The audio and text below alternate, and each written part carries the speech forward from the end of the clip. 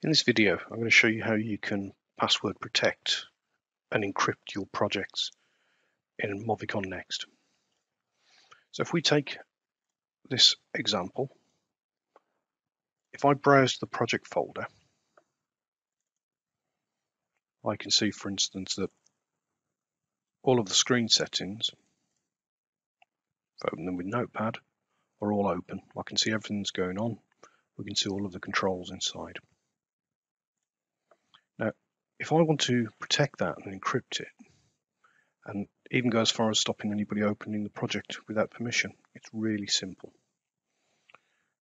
So I'm going to go up to File, Add or Change Project Password. I'm going to pop a password in here.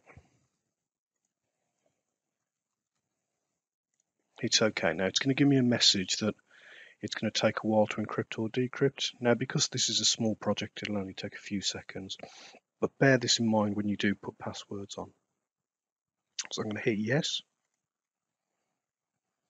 And if I now go back to that